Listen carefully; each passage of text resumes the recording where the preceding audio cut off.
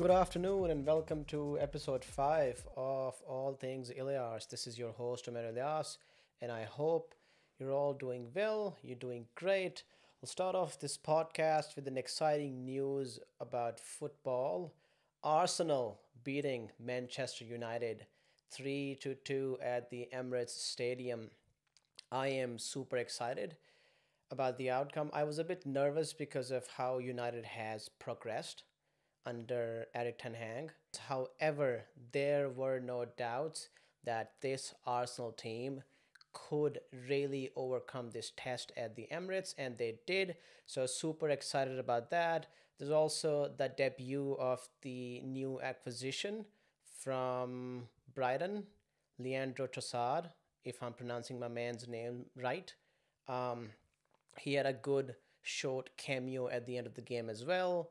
So it's very good to see that exciting last minute winner for the Arsenal FC club.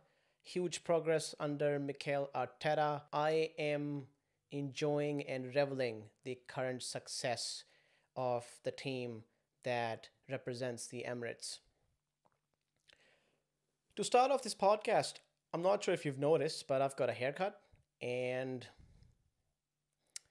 I it was a traumatic experience to say the least.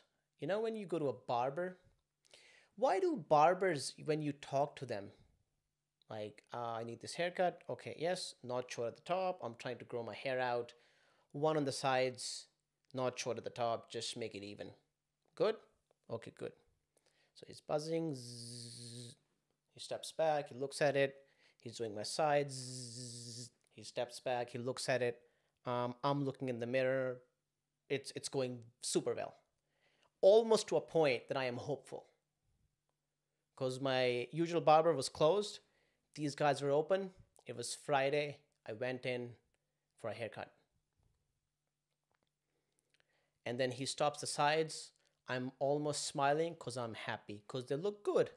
On the top, he holds my hair up and I say, don't go short. He says, not short. I say, not short. He says, not short.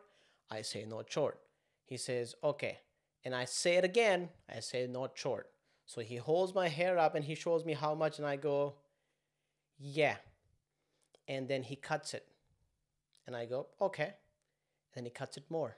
And he's, and then he steps back. He had this thing where he was just, and step back and step back. And he did like 8 circles around me. And I was interstellar Matthew McConaughey style crying. When he can see himself leaving his daughter, he's like, no, don't do it. That was me, but I couldn't say anything because it's done. So you just sit there and he's having a chat with his mate. I can't understand it, and that's fine. And he keeps on going around and shorter and shorter and shorter. And now my hair on the top is shorter than the day that I went in. And it is what it is. It's beyond me how barbers can just go, well, your opinion doesn't mean anything because I am holding the scissors. I am the captain now. Hey, look at me. I'm the captain now. And he did what he wanted to do, like I was his son and he was my dad. And you know what I did? I got up from that chair. I paid for it. I thanked him and I cried on the inside and I had my hat on for 2 days. I'm now at this point, I'm at the stage of acceptance. Because a good thing about hair is that hair can always grow until it doesn't. So I can leave this experience behind in another 2 weeks.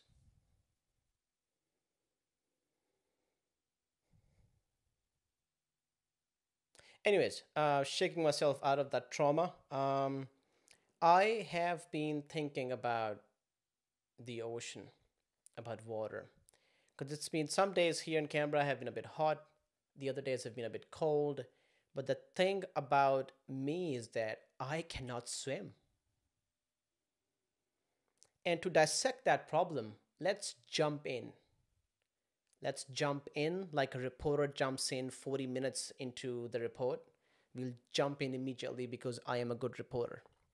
Let's jump in and see what happened. When I was 6 or 7, all the cousins in my family, including my brother and some cousins who came from the US, we went to a Sozo water park in Lahore. So we were all on the motorbikes. I was obviously not riding a motorbike. I was sort of like riding behind the guy. And so we go to this water park in Lahore, and as I'm close, and we reach, like, we have changed, we bought the tickets, I've got my shoes off, got my shorts on, I'm excited. Before this, I had never been in the water. And to give you a bit of history about that, when I was a baby, if you would pour just water on my head, I would start going. So my mom, whenever she washed my hair, she had to like wet her hand and then wash my head because I would stop breathing and freak out. That's important. It's an important detail that you're going to need to know. So we reach the pool. There's like a donut happening, and there's like kids, adults, whoever is on. I can just hear them go, oh, and I'm like, yeah, and they land in that pool, like in the water, like little like pool at the end of it. My cousin, who's 6'2", was 6'2" still at the time because he was always this like tall. He was born 4 feet, and then he just grew out immediately to 6'2". He picks me up by the neck, choke slams me like he's the Undertaker into the pool. As this is happening in slow motion, I can see the blue sky, and in a bit, it's just everything. I just go, and there's water across my face. And I'm like parallel. I'm not putting my feet down. And this is the longest time ever. I'm only 6, but I'm thinking about my whole life, what I've done, about school, about my mom telling me not to go, and I'm regretting it. And I'm thinking about my parents as I touch the floor. And my arms are out, slow motion, as I'm accepting my fate, and then someone pulls me out the water. Because I realized my brother, he kind of like went, well, I think we should get him out because I want to go with the same number of people that left the Ilyas household, and that's 2 sons instead of 1. So we need both of them back, including myself. So that was the first time. That experience traumatized me. I was scared of the water. I realized that I couldn't swim or float. Still can't to this day. And second thing that scarred me for life forever. So that's this pool thing. The ocean. I watched Jaws and Deep Blue Sea when I was fairly young.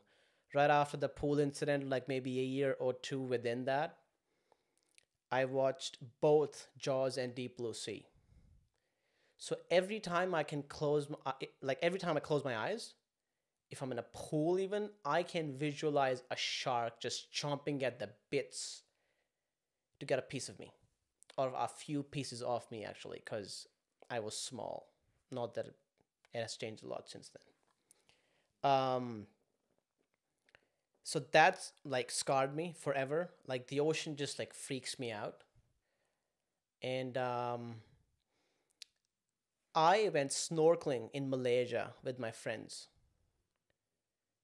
That story is also important because it will sort of expand on that deep dive into my fear of the ocean. So we went for this in the first year of uni. We go to this island trip to Tioman or Redang, I can't remember. So the group of friends in first year, we organize a trip. We go there. First day, we want to go snorkeling. And my friends who could swim were like, this is the best thing ever. You'll have your life jacket on, so you'll float. You don't have to worry about floating at all. And it's going to be exciting.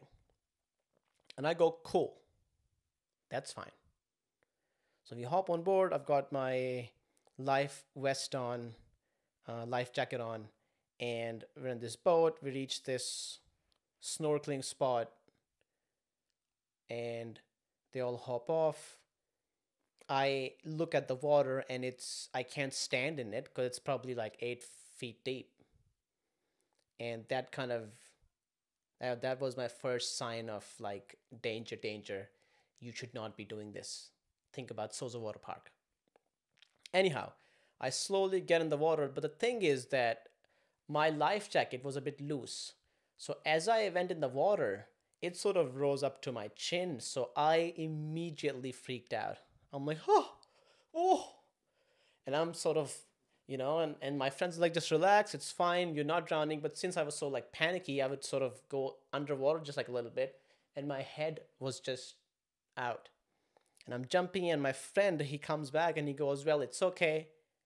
I'll help you swim. And I'm sort of like holding on to him, and he just like turns away from me. He moves in front of me, and you know what he does? He goes, come on, come on, come on, come on, come on, come on, come on. And I cannot believe that this man is so oblivious to my fear. He's doing this shit to me in the water. That doesn't make you swim. So I'm trying to grab him, but he's like swimming away because he knows what he's doing. And while this is happening, there's coral 2 or 3 feet deep. And I don't see it because my head's out of the water and I'm panicky. And my left knee lands into the coral. Like I just knee it. Every ounce of energy that I had, I could have, my all hopes and dreams and my will to live was taken out in that single blow. I felt lifeless and the pain just ran through my whole body. And I go, ooh. And now he's just doing this and now he's gone away. So I look down and I see coral. I haven't ever seen coral because I've never been in the water. I was born in the city of Lahore, which is landlocked. We just have the rivers and the canals, but again, I've never been into the water. So now I try to use the coral to stand stand on top of it. So I've got my balance. So I can like sort of have a plan of action. Because the life jacket, I can't trust anymore. I'm not thinking about making it a bit tight. It's just, it's lost my trust. There's no relationship left there. It's gone. It's vanished. The thing about coral is that it's sharp as shit. So as I stand on it, my feet now are just cut up. I'm trying to be a bit light on my feet, but I can't. I'm scared. So I try to sit on it. I hit my other knee. Pain, pain, pain. I am scanning the area to have like a plan of action. Now I see a few rocks. The boat at this point is probably 8 feet behind me, but there's water, so I can't obviously go. So I scope the area. I'm on the coral. I hop on towards some like rocks. They're slippery. I slip a couple times, but I'm hanging on, and I hop around to where the boat has been anchored by a rope, and I latch onto the rope. And then I make my way up back into the boat, and I don't go in the water again. And I wait for my friends to finish snorkeling. And the interesting thing about that is that no one told me, like I was told that there were no sharks in Malaysia for some reason. And I believed it without looking it up, without verifying what was relayed to me was a lie, obviously. I just thought, yeah, cool, no sharks here, but there's sharks in Malaysia. And that's important. Another embarrassing encounter. So I asked a friend of mine to sort of help me learn how to float. She was kind enough to volunteer for this humongous challenge. And we went to the Sisak pool in Belconnen. On the way there, I was advised to buy some pool noodles so they can help me float. And just as a precaution, I bought 2 of them because I'm a grown man. Now, we're in the shallow side of the pool. So there's like kid lanes, and then right next to it on the shallow side is your boy. So I've got the 2 noodles like wrapped underneath my armpits. I'm on them, and I'm just slowly trying to learn how to paddle my feet and float. With the pool noodles, I'm doing exceptionally well. I can swim. I can move in the water. I just can't stay up. Like I start sinking, like my hopes and dreams. Um, so the kid at this point, so there's a girl, a child, who's in the next lane, and she says, "Excuse me," and this kid is like probably 4, so half her teeth are not even like in her like mouth; they're like falling out. And she's like, "Excuse me, can I grab? Since we have 2 pool noodles, can I grab a pool noodle for my sister so she can swim?" And the sister is 2 years old. And I look at them, and now the other kids have heard what she said. They're looking at me, the man with 2 pool noodles. I look right at them. I look at the sky. I think, oh Lord. And I look back at them and I say, no, you can't. Because I need both of them. And she's so confused. And she says, why? And I say, well, I'm learning how to float. And I'm heavy. And she says, why can't you float? And now her sister, who's 2, is laughing at me. Other kids, like 6 of them, have lined up. And they're smiling and giggling and looking at me as I'm holding on to my 2 pool noodles that I am not ready to share because I need both of them to be able to stay afloat. And she's like, well, why can't you swim? And I say, because I'm brown. And you're like, when you say something to the kids and they just don't understand it, and they sort of just go, hmm. And then she says, you want to see a trick? Because now she's trying to establish like dominance. She's like trying to piss on me with her giant hog to establish dominance. And I go, yeah. And then she does like a little like just like a weirdy like a childish like trick. She spins in the water. She comes out and she's like, can you do that? And as I'm hanging on to my 2 pool noodles, I go, no. And then she announces, she's like, he can't swim. And at this point, sort of the adults, because the parents are around, they're looking at me with the kids all lined up with my 2 pool noodles. And I feel sort of in the spot and a bit anxious. And I go, well, so I moved to the other side, because I got embarrassed. Because I refused to share a pool noodle with a 2-year-old kid. Regarding my fear of the ocean, I sort of overcame it with a trip to Malaysia in June, end of May. I went to Langkawi Island, and me and my friends, we went island hopping there. And so once we reached, I forget the name of that spot, there was a lake there. So I rented a life jacket. And on the boat towards that island hopping, there was a large, as in a tall Egyptian man with us as well. He was super excited. He had a GoPro on him. He was loving the life. He was supposed to come with his wife, but she noped out of it. She's like, nah, I'm not going to do it. So he just came alone. And I told the guy, I'm like, I can't swim. I can't even float. So I'm going to try to do this in that lake, dude. I laid down and I floated and I swam. And that man looked super proud of me. He had this kindness into his eyes that I was able to experience. He probably felt bad for me because I'm a grown man and I can't swim. And what's interesting about that is that on the way back, the 2 boats that went for island hopping, they were like racing each other.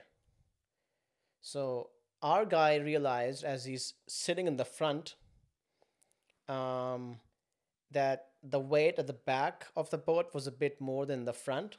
So he asked me to move up in the front, sort of even up the weight. So now I'm just hanging on to dear life like a Viking. And as it's just, he is moving with the lightning speed, hitting the waves in the ocean. He's just and we are 4 feet up, 6 feet up, and I look down and all I see is blue. You know how scary that is? We've only discovered 10% of the ocean. All the marine or the aquatic life, the shipwrecks, the species, the hurricanes, the Bermudas, the yada yada yada, all of that is only 10% of the ocean that we know of. So when I look at the video of a drone footage of a surfer just surfing around, having fun from the top angle, and underneath is all blue, that's super freaky, dude. And you can never tell me that it's not, because it is. Because you don't know what's down there. Sunlight stops at 3,000 feet. After that, hello darkness, my old friend, and even more, because you don't know what other friends you've got in there. All you need is to just get like a little like tap by like a whale fin, and that's a wrap. Recently I saw like a TikTok or an Instagram actually of like a fish with human teeth and lips, which was in the ocean. Where is all this coming from? All this new stuff, giant squids and stuff. Maybe that's old, but I don't care. And weird fish from the depths of the ocean. Why are we doing this? Why do we want to know? Stop it. It's scary. And people who surf and people who can just do this on their own in the ocean, I don't know what's wrong with you, but I envy you. I wish, I really wish I could swim or have had like the courage to not freak out in the water, because oh my God. And you see this when they go like whale watching and stuff, like those whales, they come up and they whale themselves down so close to the boats. All it needs to do is just move a little closer towards like the right or the left. Well, the other way, the left or the right.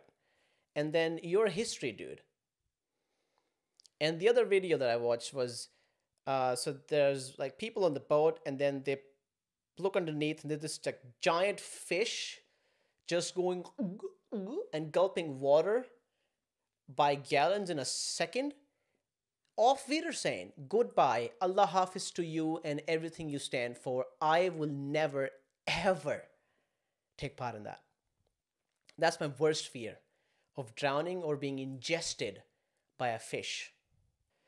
Moving on to some interesting facts about the ocean. So, being in Australia, surfing, swimming is a big part of the culture. You should be able to at least know how to swim. I know how to swim, I just can't float. So as I said before, I'm moving, I cover distance, but I'm slowly sinking, like hopes and dreams. The ocean is called Mamba Kurth in the Aboriginal First Nations language. Bet you didn't know that. Australia is also home to beautiful beaches.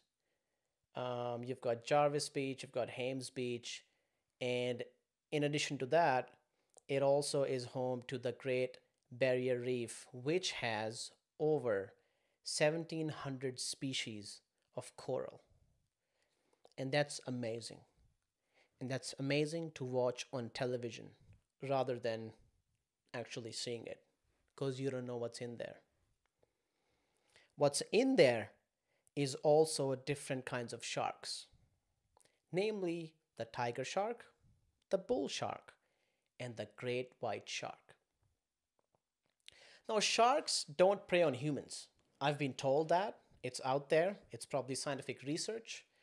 But they are attracted to blood and urine, which every person has. But that's okay. Sharks don't attack humans, but they're also naturally aggressive, and they get confused a lot.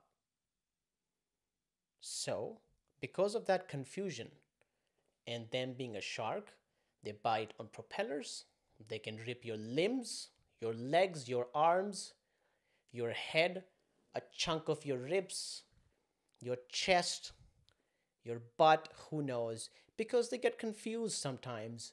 No, thank you. Another interesting fact about sharks in Australia is that they're not just in the ocean, they also have the ability to swim up the rivers, dude. Nowhere is safe. They could be anywhere. And I found that the hard way as well. I was at Hames Beach on the other side, not at the ocean, but in the river. You could see some crabs. The water was probably 3, 4 feet. I'm thinking, let's learn how to float.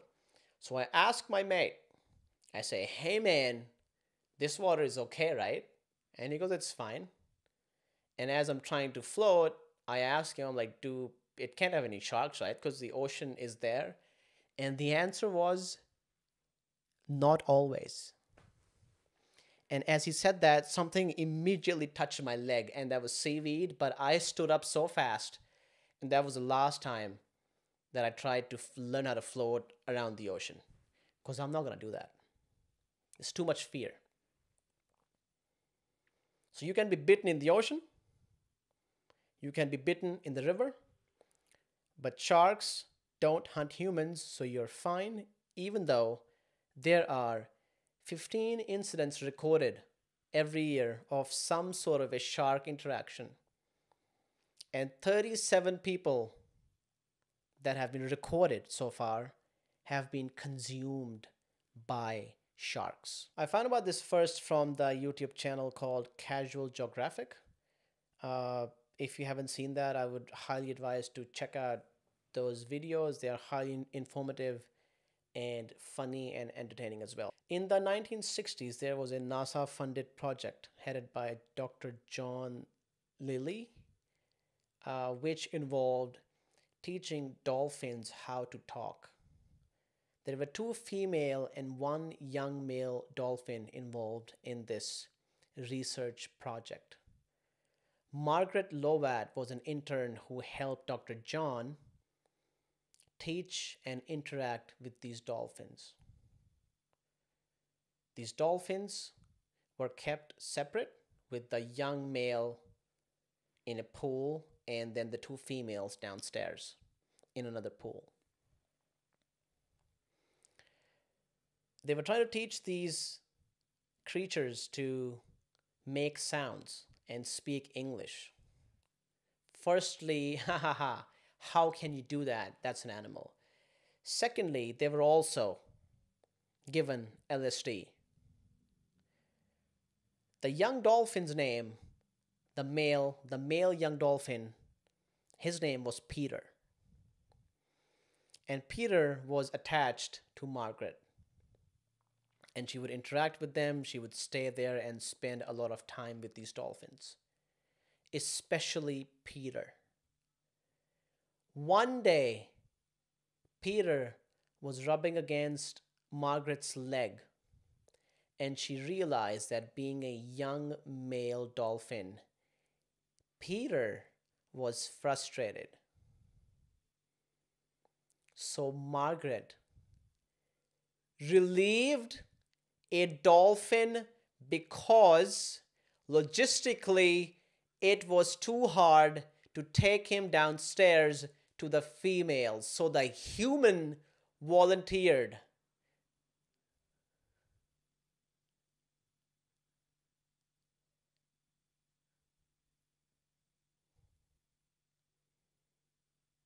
Nonetheless, this research was eventually closed down, and Margaret would go on to get married and have 3 kids with a human, while Peter, sadly, could not withstand that separation with his human and decided to keep the experience of this life short, laced up on LSD. God damn it. Moving on from that, I want to tell you an interesting fact that I found about the gray whales. The gray whales mate in threes. There's two males and one female. The smaller male volunteers to act as a bed for female to lie on like a pillow princess, so the larger male can continue the activity. This is fascinating. The larger man gets his the first turn. Being not a larger man myself, I